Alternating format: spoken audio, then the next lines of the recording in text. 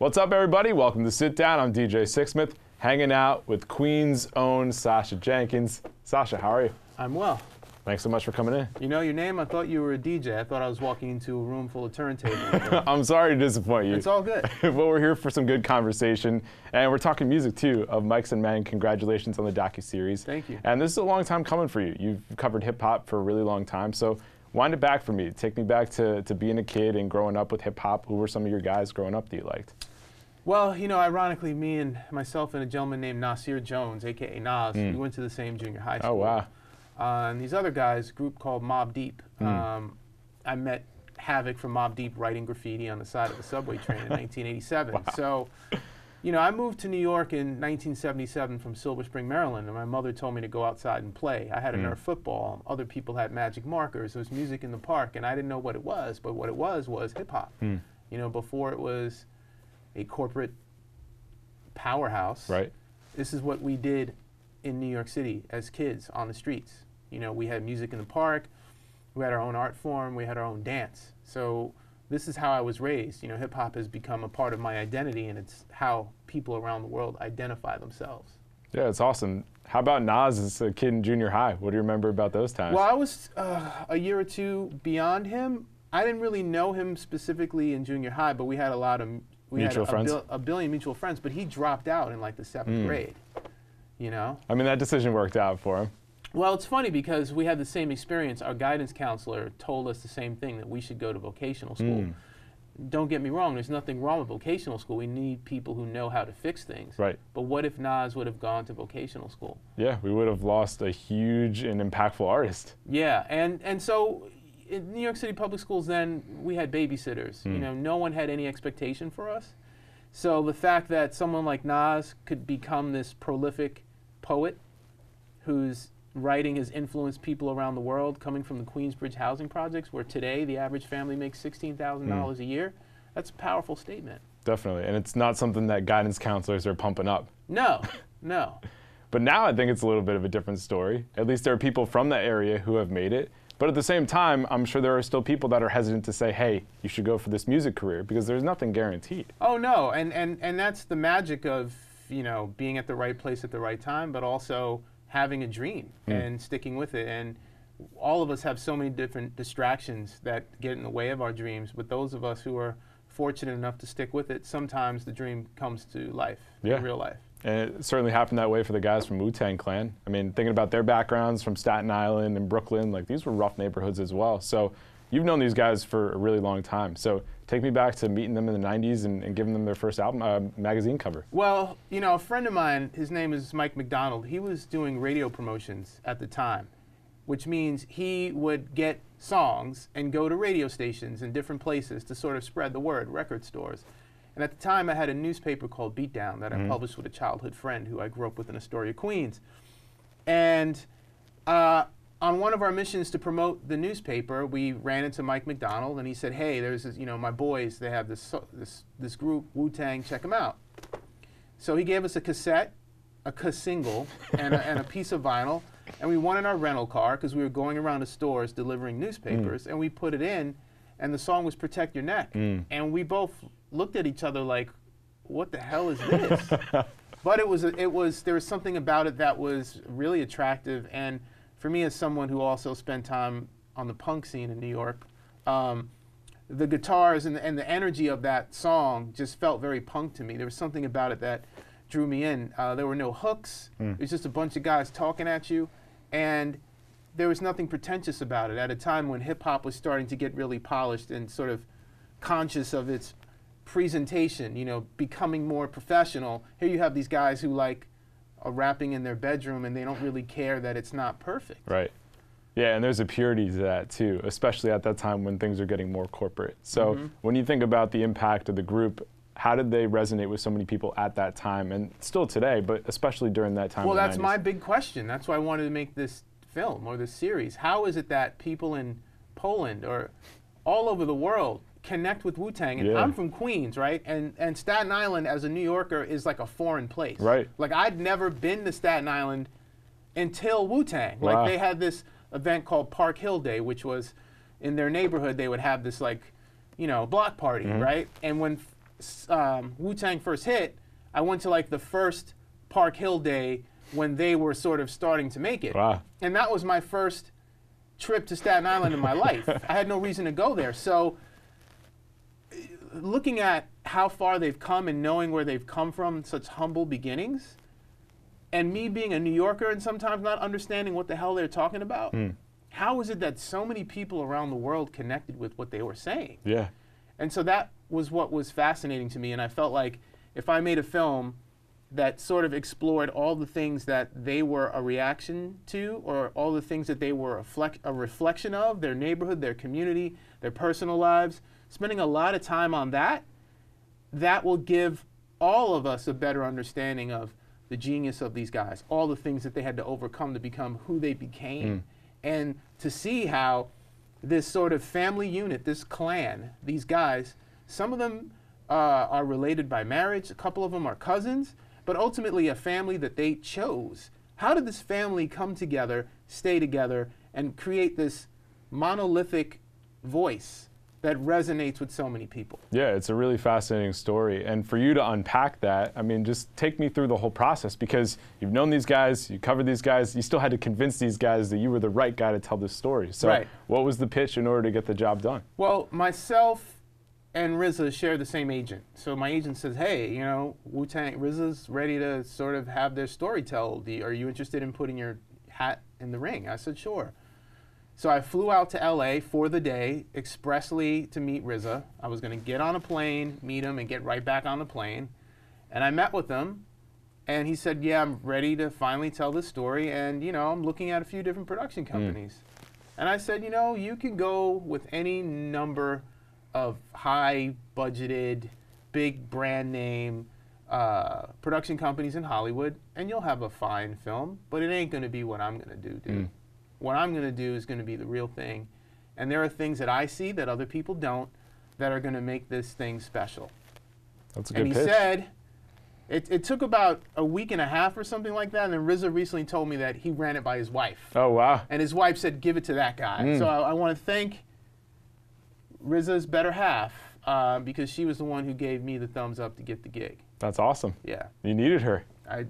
He needs her more than me, but I'm thankful that she was kind enough to say that, give this guy the shot to do it. That's awesome. So you get the project. When do you realize this is a 4-part docuseries as opposed to just a straight documentary? Well, there's just so much to cover. There's Yeah. 25 years of the group's history. There's 25 years of New York history. There, you know, their influences. The 5% Nation, which was an organization, a sort of a fraternity, a sort of a cultural and spiritual belief system that was founded on the streets of New York City, that had a heavy hand in their lyrics and some of the things that they believed in. Like, no one knows much about the 5% Nation, and I felt it was important to spend time on the 5% Nation. So with all the things that are rolled up into who they are, there's no way you can do that in an hour and 25 minutes. No, you really need the time to unpack it. Yeah. So what was most interesting for you? Because you knew the story, you knew the guys, but I'm sure you learned some new stuff along the way. So what really piqued your interest? Well, the level of brotherhood and family, you know, it's well known that they've had their conflicts and their issues, particularly when it comes to business. You know, RZA and his brother, Divine, they're sort of on the business side of it, right? And so RZA wears many hats. On one hand, he's the businessman. On the other hand, he's the artist. So RZA has this constant conflict of being this businessman, and, like, you know, he's got to answer to his brother or work with his brother, and then the artist who has to work with the other guys in the group. So seeing that conflict within RZA, and then also seeing how all the guys deal with it, and sometimes, you know, the outcome isn't always the best, or they're not always happy, but at the end of the day, there is this brotherhood that they share.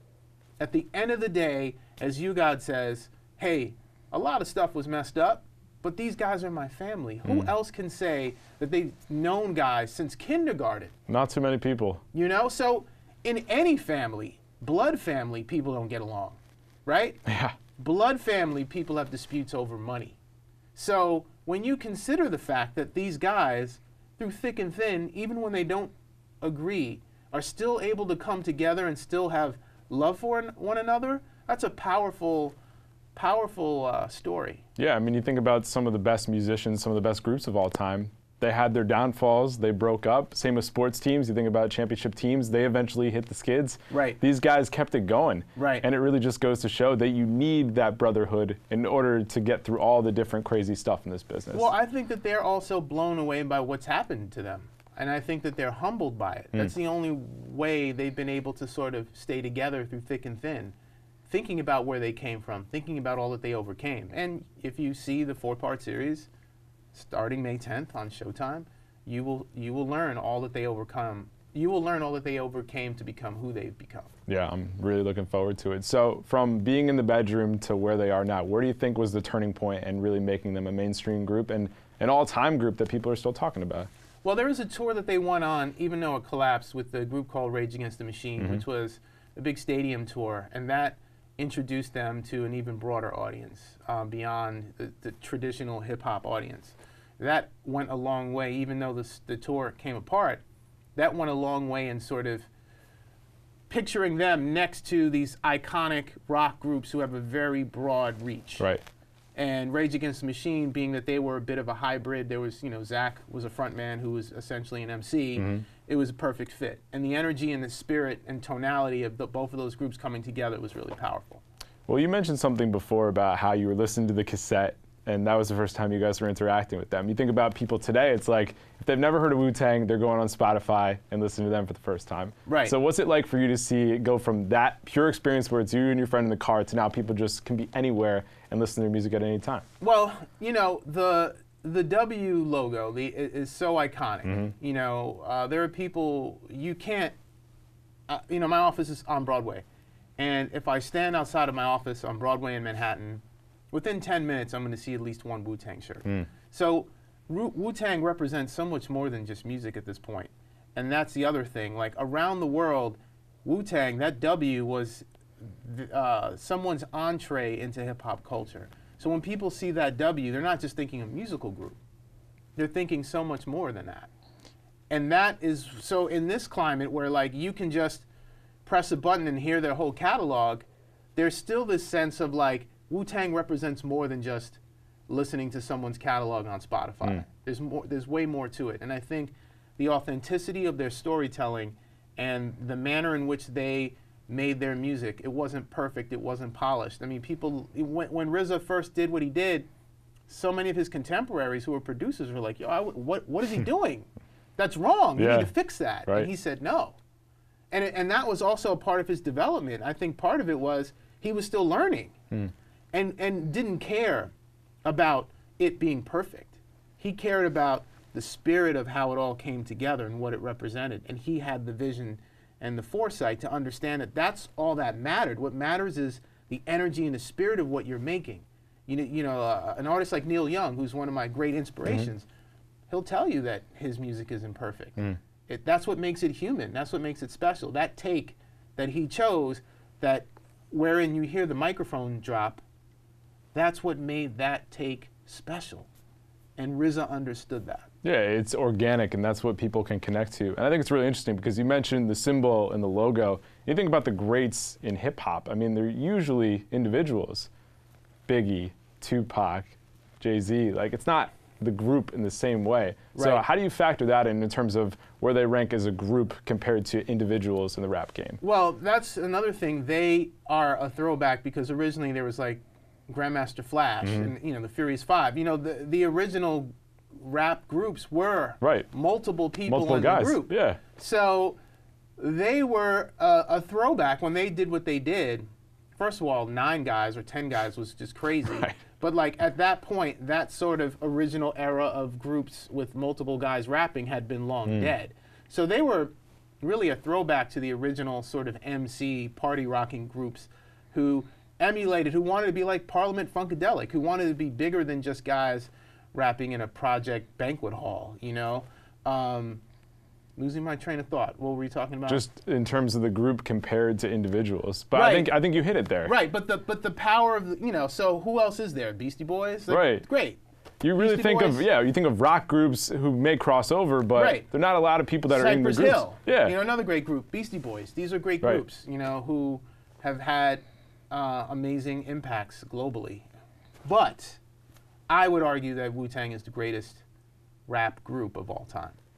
I mean, if guys from their bedrooms in New York can impact people in Poland, that's Yeah. really saying a lot. Yeah, but you know, Beastie Boys did that, and Sure. Cypress Hill did that. But I think when you look at all the circumstances and all the things that they overcame to become who they became, you know, my vote personally is for Wu-Tang. We don't all have to agree, and that's what makes hip-hop in America special. You can have your own vote.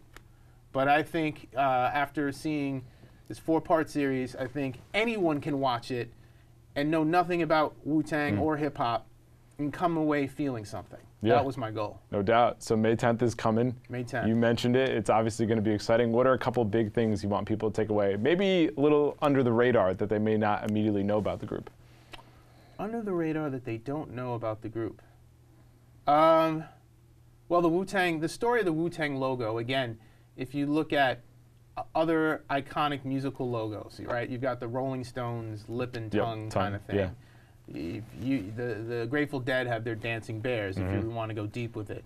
But the humble beginnings of the Wu-Tang logo, you know, that story's told in the film, and it's just unbelievable. You know, and the notion of no one knew what was going to happen, even though RZA says, oh, I had a plan and I knew this was going to happen. He can say that. I'm not taking that away from him. But the folks behind the scenes who are making the music with him and the gentleman, their DJ, Mathematics, who crafted the logo, you know, you see these very humble sketches of what the other versions of what the W almost was. And he's flipping through the book and he's like, nah, that wasn't going to cut it. And then you see him telling the story and drawing it again. It's just Wow. simple idea that has conquered the world. That's really cool. You know? How about the name of the series, Of Mics and Men? How'd you come up with it? Well, of Mics and Men, to me, Wu-Tang, they're not just a black group, right? They're an American group. Yeah, no doubt. And I think in so many instances, as black artists, as black creators, you know, we get pushed into Black History Month. Don't get me wrong, that's nice that we have the shortest month in the year to celebrate all that we've done. But like, let's look at it this way. This is American history. You can talk about Wu-Tang any day of the week, not just in February. Yeah, no doubt. Right? So Of Mice and Men is an American classic. It's a classic American tale. And the Wu-Tang story, to me, is a classic American tale. And that sort of idea of cementing their identity in the American consciousness, not just in the black American consciousness, in America's consciousness, is very important to me. We have to start looking at our artists as American artists, as contributors to American history and American culture. And that was my goal with that title. Yeah, I think it's perfectly stated. Thank you. Sasha, it's been an absolute pleasure. Thanks for having me. Thanks so much. Of Mics and Men, May 10th on Showtime. See you next time here on The Sit Down.